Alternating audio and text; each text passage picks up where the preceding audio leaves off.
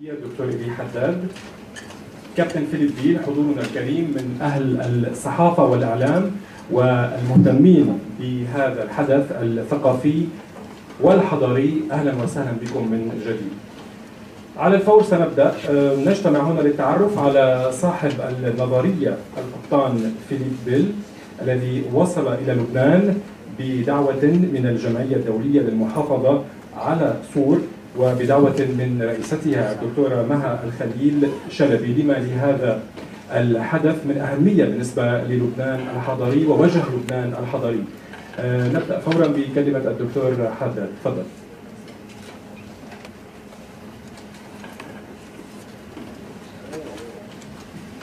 شكرا. Honorable guests, ambassadors, representatives, on behalf of President Joseph Jabra, who could not unfortunately join us today, I would like to welcome you all to this interesting event, which has been organized by LAU in collaboration with the Organization for the Preservation of Tyre, represented by Dr. Maha Khalil Shalabi.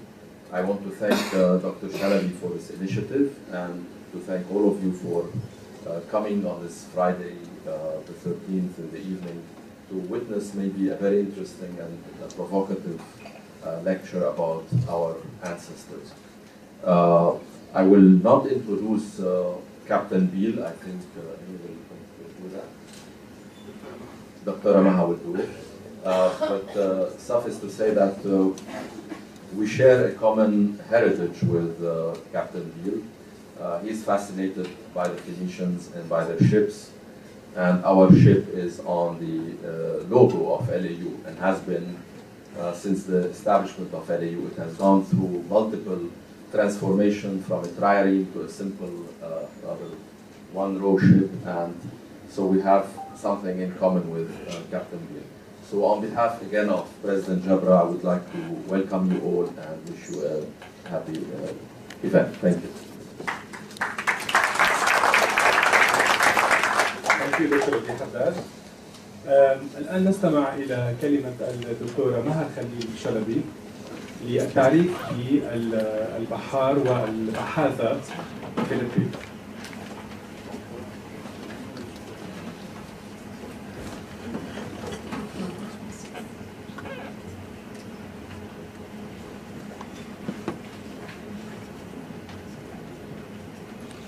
أيها الأصدقاء الأعزاء، ممثلي معالي الوزراء وبعض السفراء، هنتكلم بالإنجليزية حتى صديقنا كابتن فيليب بيل يقدر يستوعب شو عم نقول. Ladies and gentlemen, dear friends, thank you for sharing this event with us. I would like to thank Dr. Jabra, President of LAU, who is out of the country and couldn't join us today. As well, I want to thank Dr. Haddad, Dr. Abyad, for their valuable help hosting this conference to promote the heritage of Lebanon. It's a great honor that I stand before you here today at the start of the year 2017 to launch a very special project, Expedition Crossing the Atlantic, with Captain Philip Beale. Please come sit here.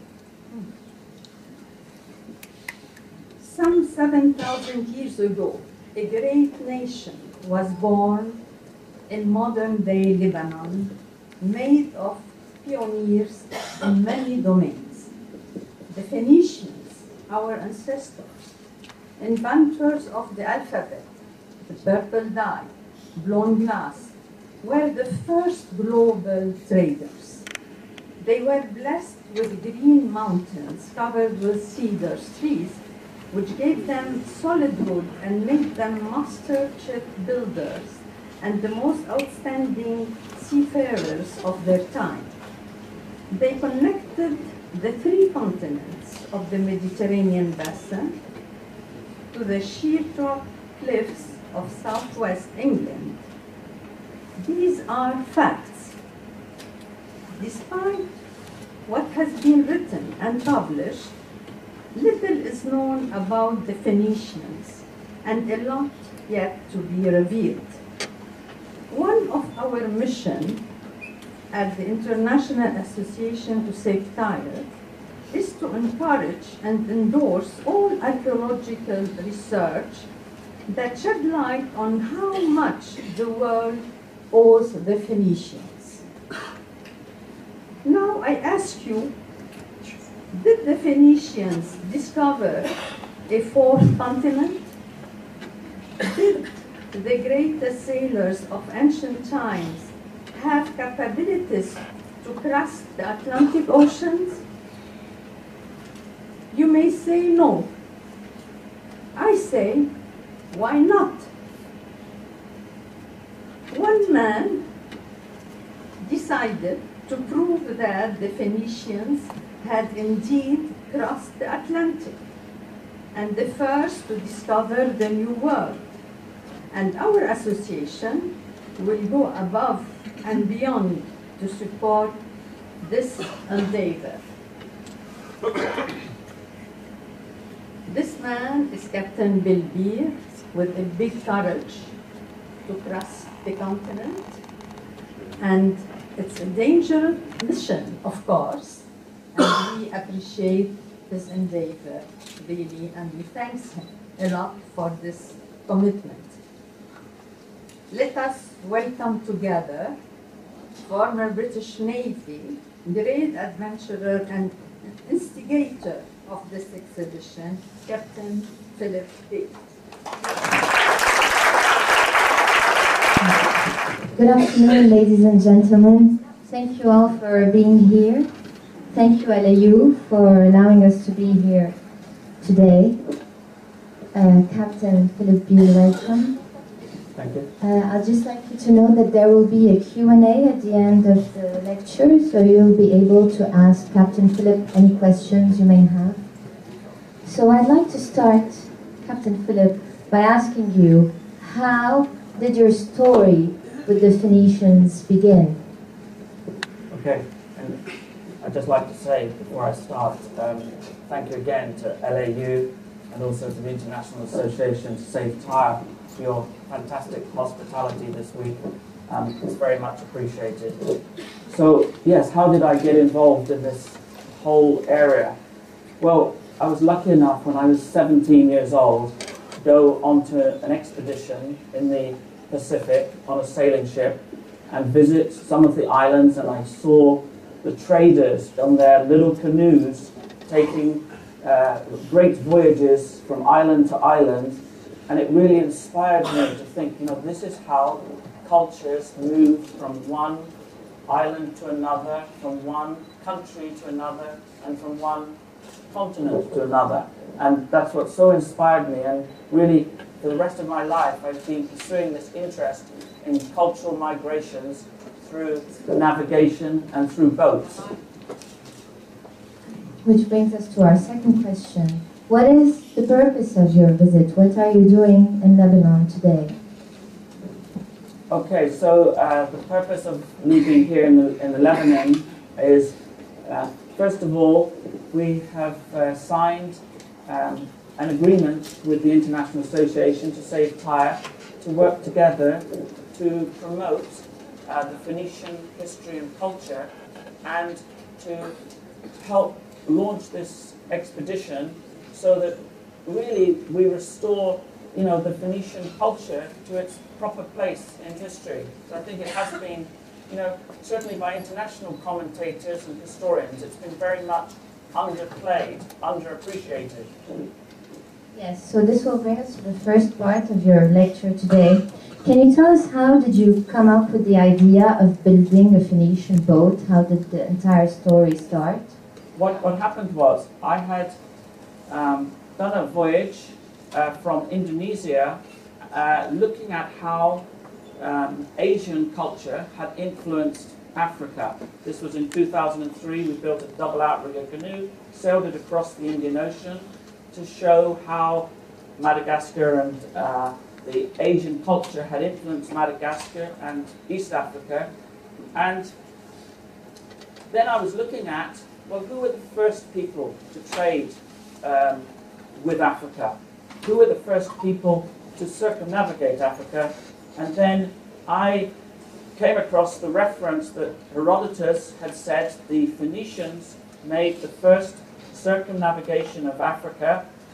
And I was talking with an academic friend at Oxford University, and he said, Philip, this is your next project. This is what you should do. You should build a Phoenician ship and sail it around Africa and show that it could have been done. And that's what we did with the help of many people here and elsewhere. In 2010, we completed it and came back here. Could you please show us the details of the shipbuilding and the ancient ways of boats? So the first part then I will do is just to talk to you about how we actually built the ship and how we did the voyage. It's because we've got quite a lot to get through, because I also want to talk about the theories of the Phoenicians sailing to the Americas, and I also want to talk to you about the plans of the expedition. So I'm just going to pick out a few highlights of the building of the ship, just to give you the background first. So there was a lot of research involved, and we found a 6th century wreck, and we got access to the information for that wreck, for the, if you like, the designs for the building. And in 2005, I came to the Lebanon and to Syria to look for wooden boat builders that could build the ship. And unfortunately, as you know, in 2006, it wasn't possible to build the ship here, so we built it in Arwad, near Tartus in Syria. And the next few slides show this is the keel being laid, which was done in late 2007, and the first pegs being put into the keel.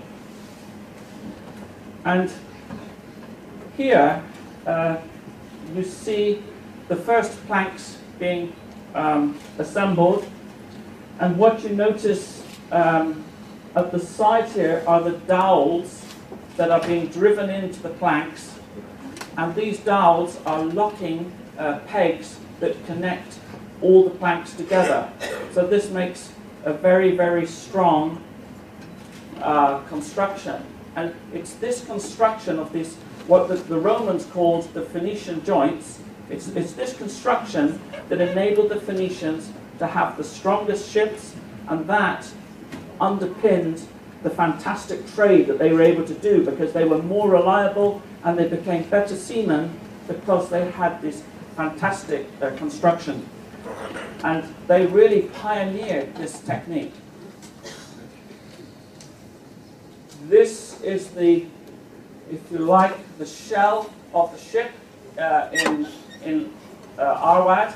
And what you notice here is that it's built in the ancient way. They put the keel and all the planks together first, and only later do they add the ribs for more strength. So this is, if you like, they built on the basis of a canoe and added more and more and got bigger and bigger, and then they put the, as I say, the ribs in later. This is not how ships are built today. The modern way of building a ship, a wooden boat, is to make the skeleton first, and then they put the planks on. So we had to actually teach the boat builders in Arwad the ancient techniques. Then they put the ribs in and the structure to make it even stronger. And one of the things about the Phoenicians, they were the first boat builders to use iron nails. They didn't use a lot of iron nails, but where the ribs were, they supported them with some additional iron nails, which gave it extra strength. And some of these nails were, 10 inches long. And here she is. This is what she looked like when she first went into the water, after about 9 months of being built. beautiful shape, and today she is really the only sailing Phoenician ship that exists. I'm just going to show you a very short clip of her sailing as she basically finished the circumnavigation of Africa coming into Gibraltar. And I think you'll agree, it's a fantastic sight. Could you please tell us the type of wood that was used to build that ship? Was it cedar wood like the Phoenicians used to do? Yes, so we kept true to the ancient techniques. We used the woods that would only have been available in ancient times. So we used a cedar for the keel, and then a Mediterranean pine for the planks. All the pegs were olive wood, and the ribs, most of it was Mediterranean oak, which was used in ancient times for the ribs, but we ran out of oak, so we also used walnut, and the walnut was also used as a wood in ancient times. So, yeah, that's a number of different woods. I know I've just missed one, and that's the cypress fir. We used the cypress fir for the mast and the boom because it's much more flexible and it can take the the pressure of the sail. So that's just a little bit of a clip for you to see what we're really talking about and whether these kinds of ships could have sailed across to the Americas.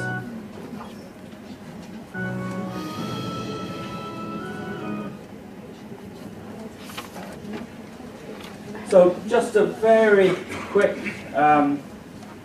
resume of the voyage around Africa. I'm just going to mention a couple of pieces of information. The whole journey took 2 years to do, partly because we had some problems initially in the Red Sea. We missed our winds and currents in the Gulf of Aden, so we had to stay there 6 months until the right winds came again, so that delayed us a bit. But nevertheless, it took 2 years to sail around Africa. We weren't sailing all the time. We were in port some of the time.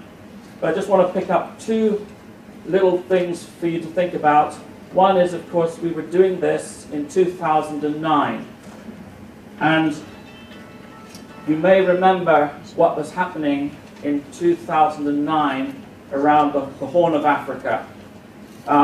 This was the height of the piracy. The Somali pirates, they were taking ships pretty much every day, taking the crews and taking them hostage and keeping them in caves for as long or until such times as their relatives, raised enough money to get them released. So it was quite a worrying thing to have to sail around the Horn of Africa. But as you can imagine, I had spent 5 years doing all the research and the work, and although several people said, "You're mad if you're going to sail across with these pirates," I said, well, we spent so much time organizing this expedition, I can't stop, we're just going to do it. And we got to the Yemen, and then we went down towards Madagascar and run the gauntlet of these pirates.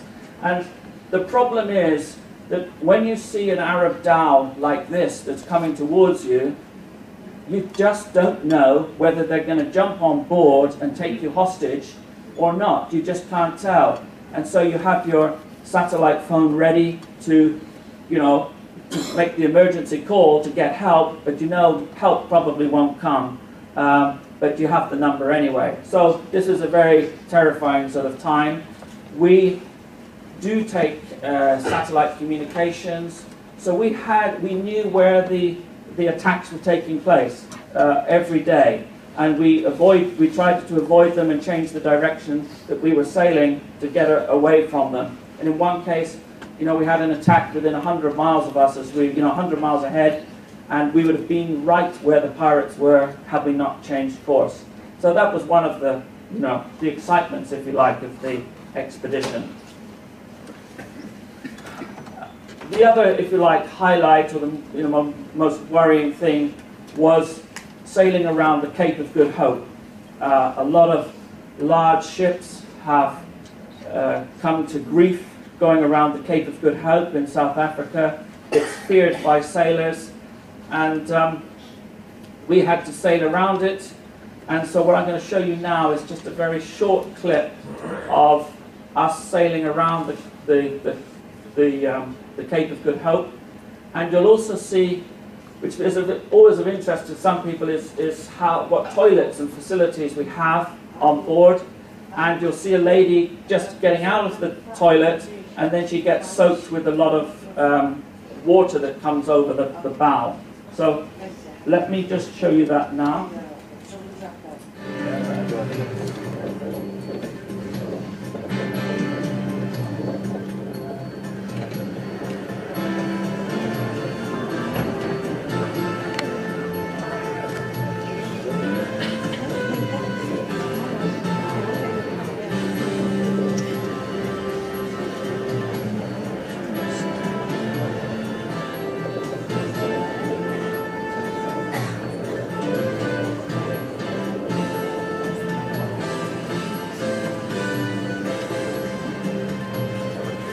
Captain Philip, how many people were on board the expedition around the African continent? Generally, we had about 10 to 15 people. Around the Cape, we actually had 15 sailors on board. Here's the lady, she's just finished her business with the toilet. And then she gets soaking wet.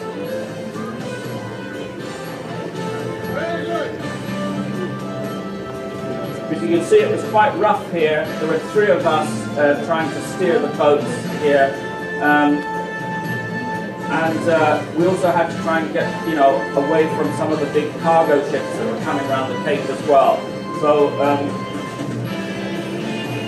reasonably challenging, but it was actually a really good sail. And you'll see in a second, we put a storm sail up because our main sail had broken the night before. So we actually went around the Cape on this little green storm sail. That was sufficient because the winds were so strong. They were about 30 to 40 knots. And we went through and around the Cape on that.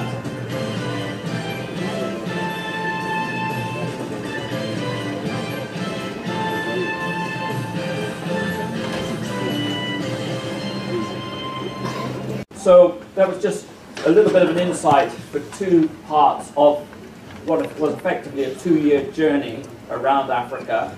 We then came back through the Mediterranean, and the picture that you can see in front of you is the ship at anchor in Sidon, just down the road.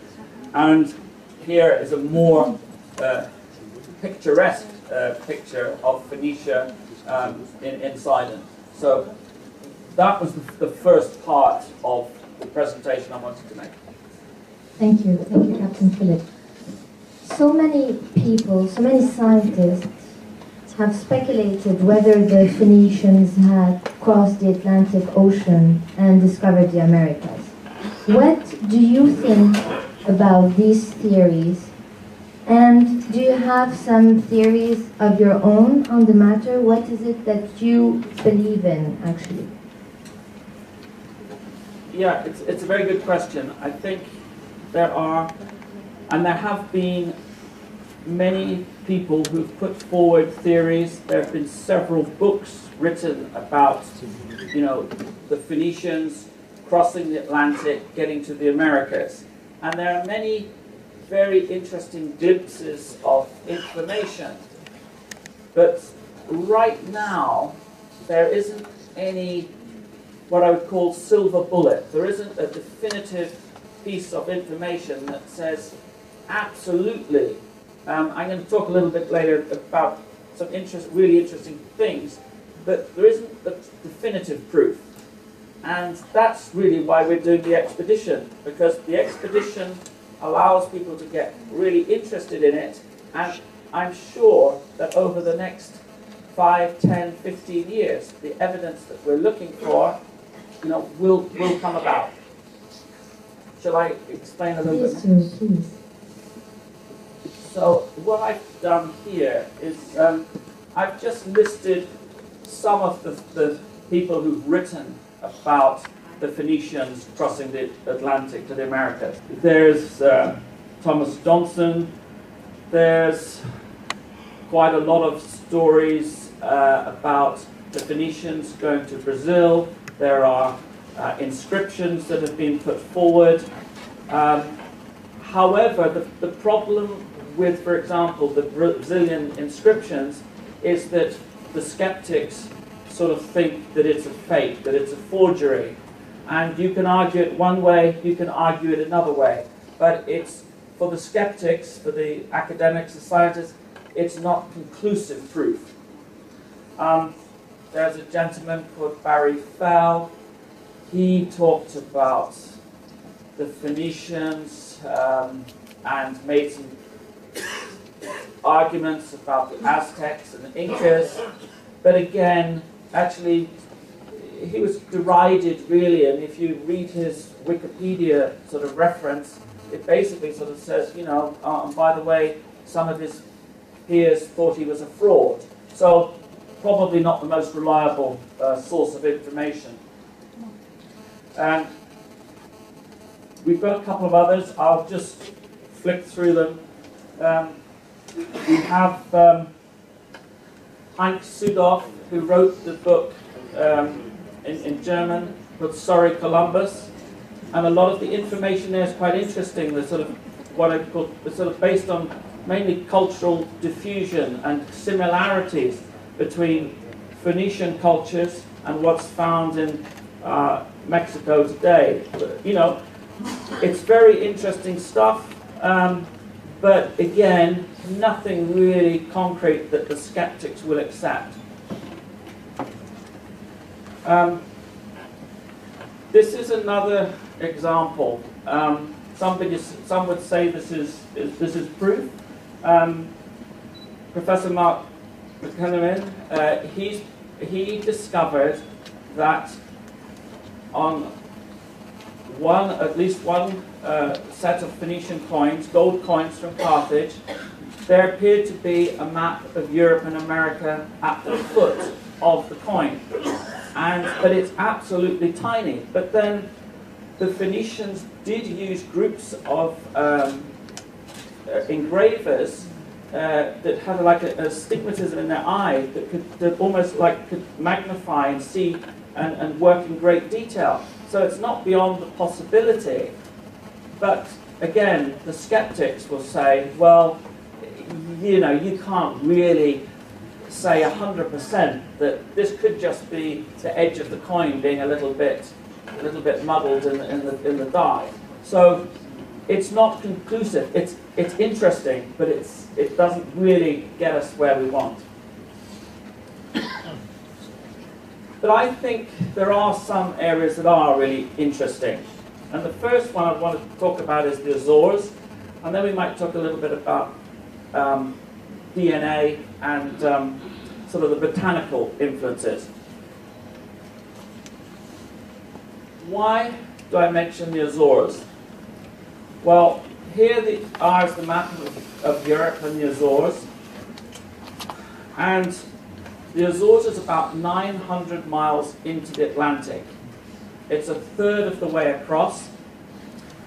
And what you have to understand, if I can put it like that, is how the winds and the currents work.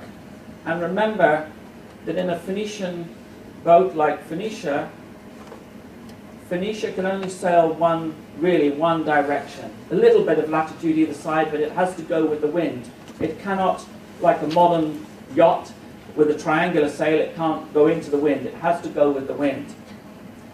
So if you have a look at this next slide here, this, by the way, was drawn by Benjamin Franklin, the President of the United States. Very, very clever man. He invented a lot of things. The use of electricity is attributed to him. He was a scientist. He was a great guy. He had these incredible interests, as well as going on to become President of the United States. I mean, I might say that, you know, the caliber of Benjamin Franklin was infinitely superior to the current president and president-elect of America. But he understood the Gulf Stream. And what this shows you is the way the currents and also the winds go around the Atlantic. And if we look back at the picture of the Azores, if it was colonized, it would mean that the Phoenicians would have had to approach it from the American side, because you couldn't sail directly. In fact, when the Portuguese discovered it, they actually arrived at it on a return voyage from Nigeria, because they had to go sail around, because you can't sail up to Gibraltar because the winds are against you. So it seems to me that if there was evidence of colonization of the Azores, that would be a step in the right direction. And when I first proposed this theory to some of the guys at the British Museum, they said, "Oh, Philip, there's no evidence of colonization of the Azores. There are stories, but there's no evidence." In spite of the fact that the Portuguese explorers who discovered it said they found some inscriptions there that they couldn't read and they didn't understand. But the Portuguese government, pretty much to this day, do not want to confirm any Phoenician influence there, because they want to, they're embarrassed by the fact that it would undermine the Portuguese claims to be, tremendous European explorers. So you can imagine my interest when two things happened. Just 2 or 3 years ago, a group of archaeologists from Portugal discovered, or they claim to have discovered, both Phoenician or Carthaginian, I should say, which I take to be the same thing, the Carthaginians from Tunisia being Phoenicians, Carthaginian temples and burial chambers. And, as I say, some of the Portuguese authorities are not hurrying to endorse this work, and more money is needed to do more research. But it does look like that the Phoenicians did colonize the Azores. And the other piece of evidence that, funnily enough, I didn't have it confirmed until yesterday, was that there was a pot of Carthaginian coins that were found a couple of 100 years ago in Corvo, on the most westerly island of the Azores. And they went, I think, to the King of Spain, and then a Swedish coin collector got hold of them, and he wrote a paper about these coins and said they were Carthaginian, and this was proof that there was about 9 coins. And then, as my understanding was, that they had got lost, and you couldn't actually say that there was evidence there.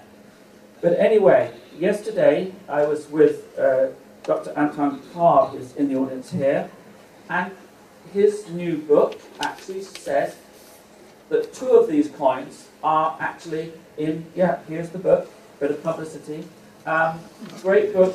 2 of these coins are actually in Beirut University, and so there is actually a paper trail to evidence because I thought they had sort of disappeared and it was just a story. So that's interesting. The other thing I'd just like to mention then is we are discovering more and more archaeological information every day. I've put here a couple of coins, or sorry, the pictures here is just of a coin that was found in the southwest of England, near Bristol, a year ago. And when I asked 5 years ago, we were going to sail the ship back to England, I asked the Cornish Museum, would they be interested in working with us to, ensure that people realise that the Phoenicians came to the southwest of England, because it's written in history books, And what they said was, no, there's no definitive proof that they did. Absolutely no definitive proof. So I was very delighted, last year when this coin was found, that not only the Cornish Museum, but the British Museum confirmed it and said, yeah, we totally believe that the Phoenicians traded with the southwest. So in a period of a few years, they had actually changed their mind of the fact that this coin was found after a flood, it was on a major trade route, and they said, yeah, we believe this now. So my point here is that a little bit of new evidence can change thinking a great deal. And we have to remember that it was only 60 years ago that the settlement that the Vikings made in Newfoundland was discovered. Up until that point, nobody believed that the Vikings had reached North America. It was just, there's no evidence. Then a group of archaeologists found this little settlement, and now everybody believes that 1,000 years ago, the Vikings reached North America.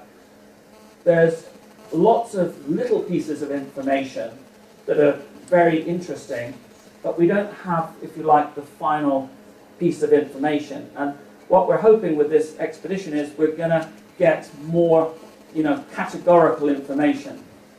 What are these pieces of information? I'll just give you a couple of examples.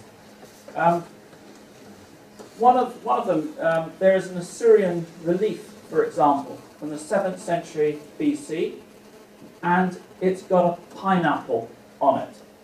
Now, a pineapple, it only came from the New World, and it certainly didn't come after Columbus because it's on a 7th century BC relief. So why won't, the world accept that there's the academics that have looked at it said it's unmistakably a pineapple. In fact, I was lucky enough to have a pineapple for breakfast, and I saw it being cut up. And there isn't many things that are, you can say that are similar to a pineapple. So there is evidence, but there's nothing that's accepted as conclusive at the moment. So why are we doing the expedition? We're doing it as an exercise in experimental archaeology. We're going to see whether a Phoenician ship could cross the Atlantic, get through all the gales and the like. So that's the first part.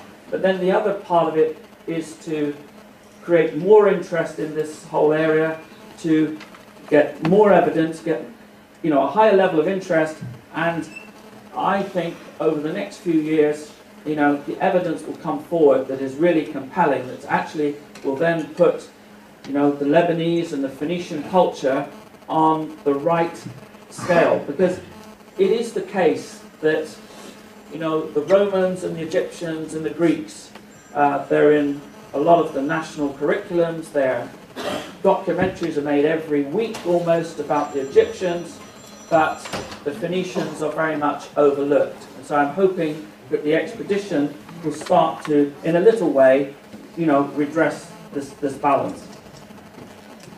Shed more light on the Phoenician civilization. And now you're going to tell us about your upcoming expedition across the Atlantic Ocean that's going to start in September. My first question would be, why did you choose this particular route? And why not, for instance, from the Green Cap to Brazil, which is a much shorter distance? So why from Gibraltar to the Americas? Okay. So, as Shane has just said, we've got the map here of our planned expedition, and we're going to start this in Gibraltar. Why have we chosen this route? Well, there's two reasons, and this supports, I think, why the Phoenicians may well have made it across the Atlantic.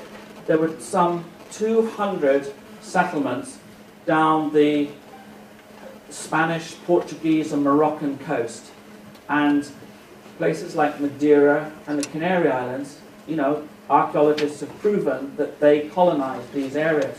So with all this trade going on, there was a massive trade in fish, where the Phoenicians brought fish into the Mediterranean from the Atlantic.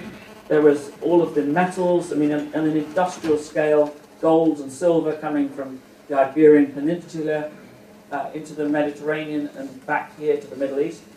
So, tremendous amount. But I think that, so it's partly because it fits with what was there. This is what was going on, and therefore, of course, they would have left from where they had a strong seafaring base. But also, if we cast our minds back to the Benjamin Franklin sketch of the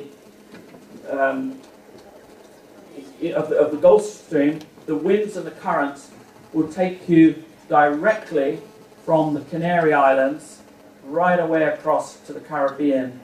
All you've got to do is to put your sail up, and you're pretty much guaranteed that a month or so later you will arrive around the Caribbean. You may arrive in Florida, or you might arrive in Brazil, but you will pretty much be guaranteed. And of course, the Phoenicians were the most incredible sailors. I mean, they were the first to sail at night. As we know, they discovered the pole star, so they would have, known about the seasons. They would have known about, the best time to go, and therefore, that's why I think it's the most likely route. So we're going to start in Gibraltar. We're going to do a courtesy visit to Cadiz, which, was a city that was started by the Phoenicians. Then we go down to Mogador, where there's the Phoenician temple, then across to the Canary Islands, and then we're just going to let the ship sail almost by itself to see where we end up and where they may have ended up. But certainly, in a way, that's what Christopher Columbus did, and he ended up in Haiti, as we know. A little bit more detail. We're putting together an international crew, and we're hoping that we already have one Lebanese crew member confirmed, who's here and is going to talk in a few minutes later. We're getting plans together to document this with TV and the like. We are looking for some additional sponsors. I mean, the good, positive news is the boat's fine, and it's in good measure, but we need to pay for the expedition, so we are here partly to raise some sponsorship. And there may be some opportunities, if we can get some other organisations involved, for some young Lebanese explorers to join us on one or two legs or something, so that, if you like, the opportunity that I had as a young guy could be repeated and given to some other people. So that's our plan, basically. Thank you very much. Before we move forward with the Q&A, I'd like to call to the stage Remy Ahwaji. He is organizing this expedition with Captain Beale and will be on board as a crew member. Remy. Thank you, Shema. Bonsoir جميعا. بحب أحكي بالعربي مشان الكل يفهمني وتسمعوني منيح. أول شيء ميرسي كثير لل LAU لتنظيم هذه المحاضرة الحلوة. بحب أوجه شكر كمان خاص لمدام شلبي سيف تاير أسوسيشن. شغلهم كان كثير رائع، الشغل مع التيم تبعهم بتعقد، كلهم كثير دايناميك، يعني كثير انبسطنا نشتغل معهم أنا والكابتن فيليب. مش هطول عليكم أبدا، بس بدي أقول كلمة على السريع. أول شيء أنا أول مرة سمعت عن الإكسبيديشن الأول اللي هي حوالي أفريقيا، كثير تحمست، بس انتبهت لشغلة إنه ما كان في حدا لبناني مشترك على متن السفينة. فأول شيء عملته وقت قدرت اتصل بالكابتن فيليب بيل، قلت له كابتن ما فيك you cannot make this project without having somebody Lebanese on board, because we as Lebanese this is very, very important to us. And,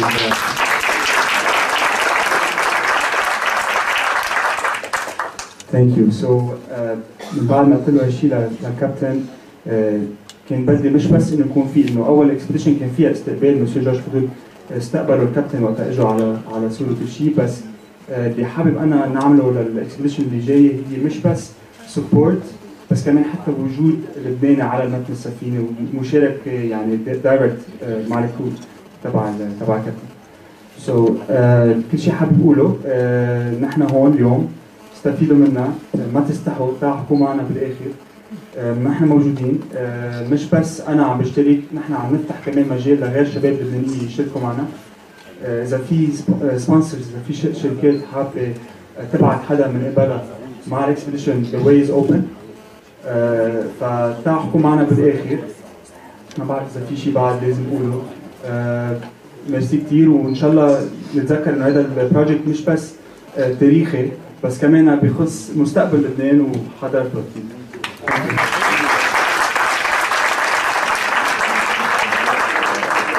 Okay, so if anybody has any questions, join me, please. We'll start with the first question, the gentleman. Hi, Raji Maas. Can I ask, what were the dimensions of the ship? That's three questions. What's the dimension? The second, I studied ore geology in Leicester, so whenever we visited the mines of the Midlands, they told us that the Phoenicians used to come and mine there. So that's and the third is that how, we're going to talk to you later, but if you can advertise it better on how to join the crew or part of the leg, because we're working on a different project that's similar. What you're doing. So the dimensions are pretty consistent with the formula that there is for Phoenician boats. They were typically 3 times as long as they were wide. So our boat is nearly 6 meters across the beam in terms of width, and it's just under 20 meters long. So this was sort of the formula, 3-to-1. So they're very broad, beamy ships.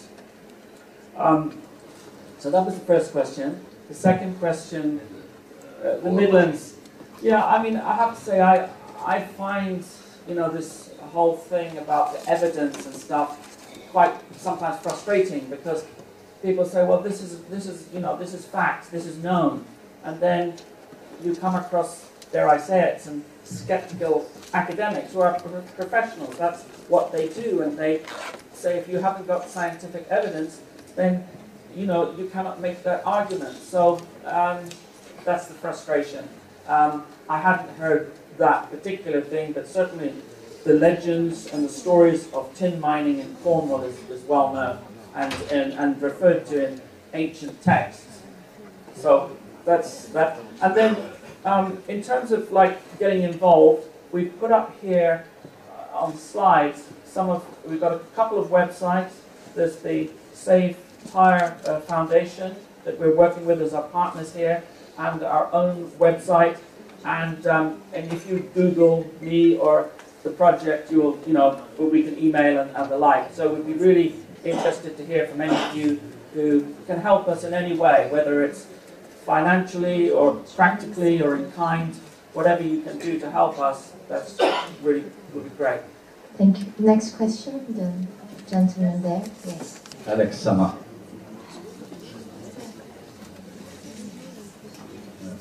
The first question is just a technical question. How high were the waves around the Cape? Around the Cape, yeah. Around the Cape. But the main question is, how far from shore did you navigate when circumnavigating Africa? How far could you allow yourself to be from shore? And since this voyage now will be across the Atlantic, you will not have any shore for close to 2,000 kilometers. You will be just going with the wind.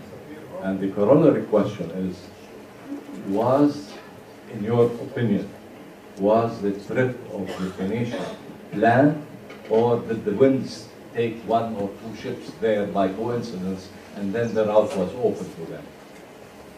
Yeah.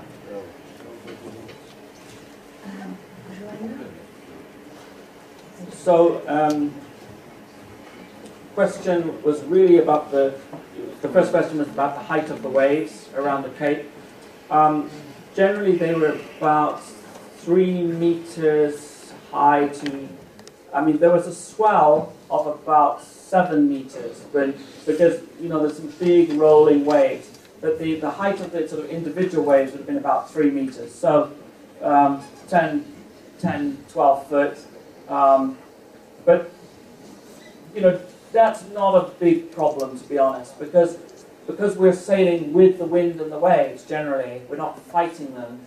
The ride on Phoenicia is actually more comfortable than you might think. How far offshore did we go? Well, with, for example, the Somali pirates, we had to go 1,000 miles offshore, and there were still pirates out at that thing. So we don't have a problem with being offshore. I mean, to me, 1 square meter of sea is very much like the next. It doesn't really matter where that square meter is. We're quite happy to go a long way offshore. Next question, please.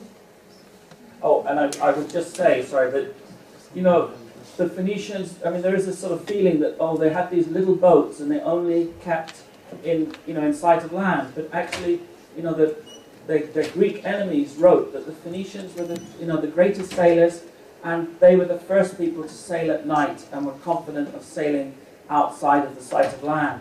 So, and if you were going to sail to the Azores or even the Canary Islands, you're out of sight of land from the mainland, you're going to have pretty capable boats and be pretty confident. So, we have to get away from this notion that the Phoenicians just had these little boats with the horses' heads on. No, they had proper ocean-going and large, trading vessels. Some of them up to 30 meters long. Sorry. And was it planned? The third question. Oh, was it planned? I think initially it would have been probably by accident, by accident, but then later it would have been a discovery. I mean, they would have gone again once they knew. Okay. Go ahead. My turn? Yes. Okay. Good morning. I have 2 questions, if you allow me. The first one is about the routing, which I'm asking to the gentleman. Historically, I'm not a Navy technically like your side, but they say that they sailed all the way north to Greenland, Iceland, the Canadian shore, and then down. And this is a Viking theory, the Scottish theory, and many others. Why did you take this routing? This is a technical question, my first one. The questions about the theory, could they have gone up to the northern route? And there are, historical accounts of the Phoenicians going up further north than Great Britain. But I think the probability is they didn't have the support mechanisms there to extend much further beyond that. Or if they did, we haven't found them. There's no real evidence of the Phoenicians being in that upper part of the northern hemisphere. Yes, they could have probably done it, but I mean, it would be, for them, it would have been quite cold, quite bitter. For the Vikings, they were used to that kind of weather. And they'd have to go really far north because the Gulf Stream prohibits you crossing the Atlantic directly across, say, from Great Britain across to New York. You can't do that because the currents are completely, and the wind completely the wrong way. So you've got to, as you say, go right up to Greenland. And you can really only do that in the summer. That means you've got to be based up there. They'd be a long way from home. It seems unlikely, much more unlikely and much more likely that they would have gone from the Canary Islands where they were based and they were comfortable with that climate. My second one. Okay. You heard of being one of the British Navy officers. Definitely you heard of the Sinclair family. Yeah. Sinclair. As a proud Lebanese, I need to ask you honestly, why you have chosen to advocate Phoenicians rather than advocating the British scenario, of discovering the Americas before the Columbus? Yes. The Sinclair. Being proud, I'm so happy. It's music to my ears. No, I have to say, I've always been much more interested in the cultures and histories of ancient peoples rather than, say, the Sinclair family. But also, it's much more fun to come to Lebanon and do a project like this than to do it in Wales or Ireland. So, much better.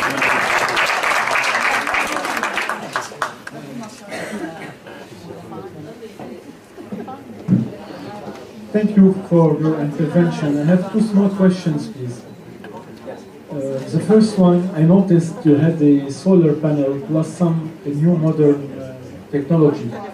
So are you going to give it a chance to use the compass on the ancient way, etc., only to test, really to have all the chances to prove your theory? This is my first question. The second one, I saw the Union Jack. So are we going to have a promise to add the Lebanese flame during your next trip? Yeah, we can just answer the first one, or the last question first. Yeah, we can always add a Lebanese flag. In fact, I'm slightly embarrassed by how much the cameraman focused on that British flag. But from a legal point of view, technical point of view, it's a British registered boat, but doesn't mean you can't fly the Lebanese flag. So that's, yeah, not a problem. Your first point, sorry, just technology. That's right. So we will be doing some experimental work with astronavigation, and it's very interesting when we went around Africa, coming up towards the equator, when the first time we could see the pole star, and then we could say, the Phoenicians would be comfortable now because the pole star suddenly came into view and they would know where north was.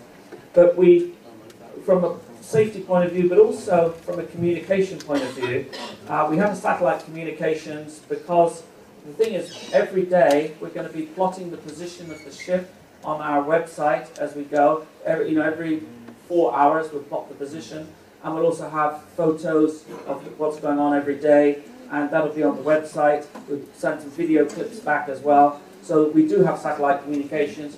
And the other thing is, because we have these huge container ships that are going over 20 knots, sometimes they don't see a little wooden boat in the sea, and therefore we need to have some communications to talk to them, to tell them we're here and we don't want to end up as matchsticks in the water. So we do have modern communication. But the sailing is all traditional. There's no winch to get us out. We have to do that ourselves. When you choose September to start the trip, it's the end of the summer, so it will be dangerous, I don't know, period to cross in the beginning of autumn, I don't know. Well, sorry, when we get down to the Atlantic, down towards the equator, it'll be better. But no, the real reason for that is one of the dangers of this adventure is the hurricane season that comes through. So hurricanes should be finished, I estimate, by middle of October, and then if we leave a little sort of after September, October from Canary Islands, hurricanes should be out of the Caribbean by then. So that's more in my mind than anything else. There's a lady here that had a question. I have. Oh, sorry. There was a lady there, yeah. Yes. I'm an archaeologist, and I was very lucky to attend a launching of your expedition from Al-Wad. I was present there, and I understood then that this Syrian association was the sponsor of this project. I wonder what happened to this association. That's my first question. The second question I will ask you after you answer this first one. Obviously, we built the ship in Arwad in Syria. As I mentioned, partly because we couldn't do it here. But I mean, the main thing was that in Arwad, obviously, there was a strong boat building community there. The way these things work is that if you do not get the support of the government or some support in a country, when things go wrong, you need the support. Now, we had the support of the Syrian government, but it was never in writing. It was always just acknowledged. There was never any thing in writing. It just didn't happen. It sailed from there. Sorry? It sailed from there. Oh, yeah. Well, you had the support, but never mind. Sorry, what happened to the association? No, I'm not sure what association you're referring to. British Syrian. Oh, the British Syrian Society? Yes. That still exists, but in a very low-key way. I mean, the British Syrian Society was very much, dare I say it, tied to government individuals, putting it, correctly. It does still exist, and I think it will continue to exist. And I think it did a lot of good work, but I think, with the problems in Syria that we all know about, it's had to be very much sort of softly.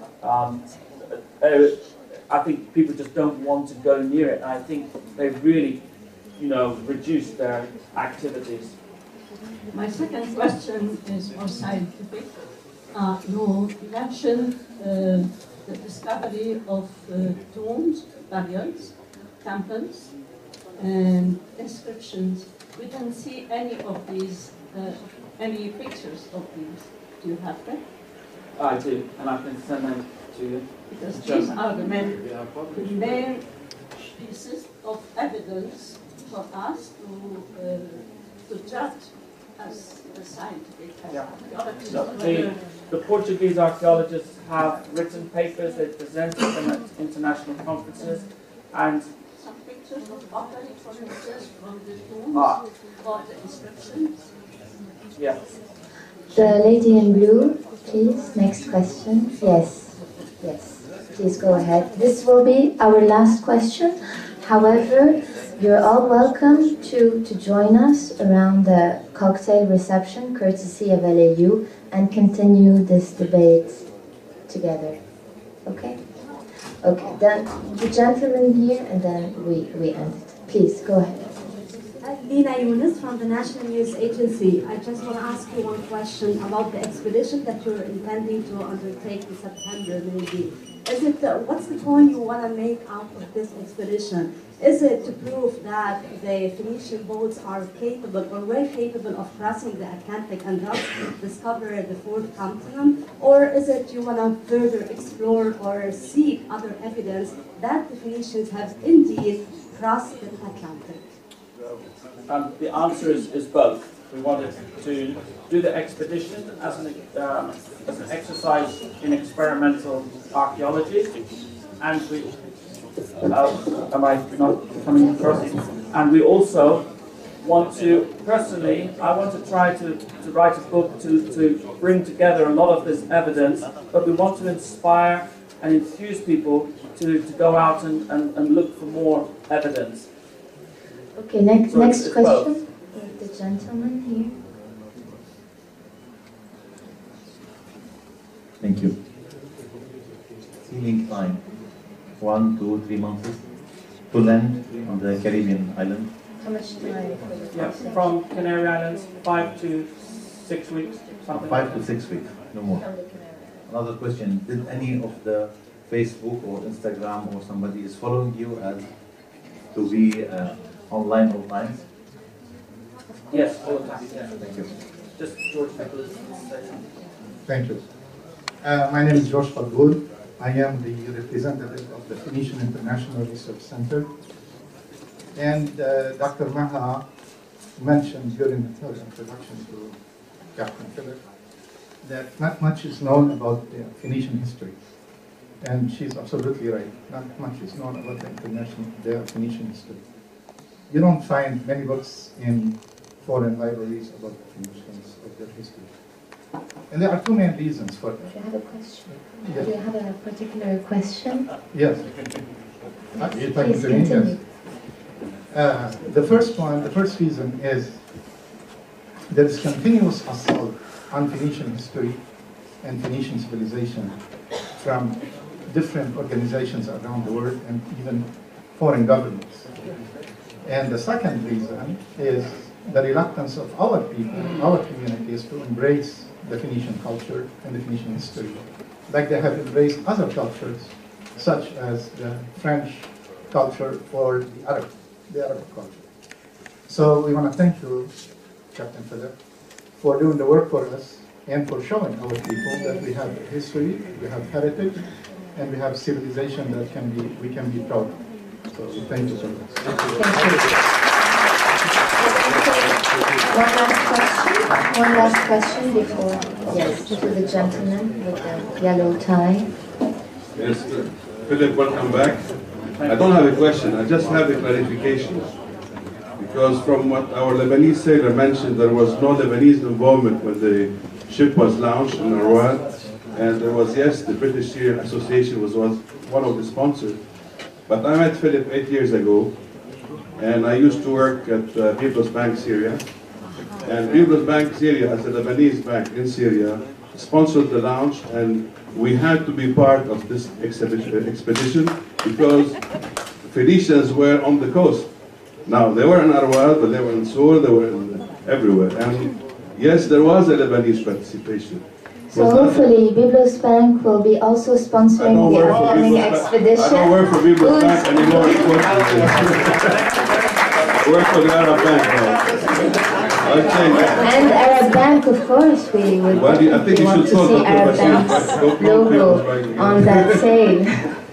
Thank you. Thank you all very much. Please, Captain Beale, conclude, please. Yeah, just very quickly, I'd just like to thank Lebanese American University for hosting this, but also thanks to the people who made it, if you like, possible for the Phoenician project to be launched. One was Naveen Gamsus, who was a sponsor at Biblos Bank in Damascus at the time, and George Fadul, who organized the homecoming here in Lebanon when we got back in 2010.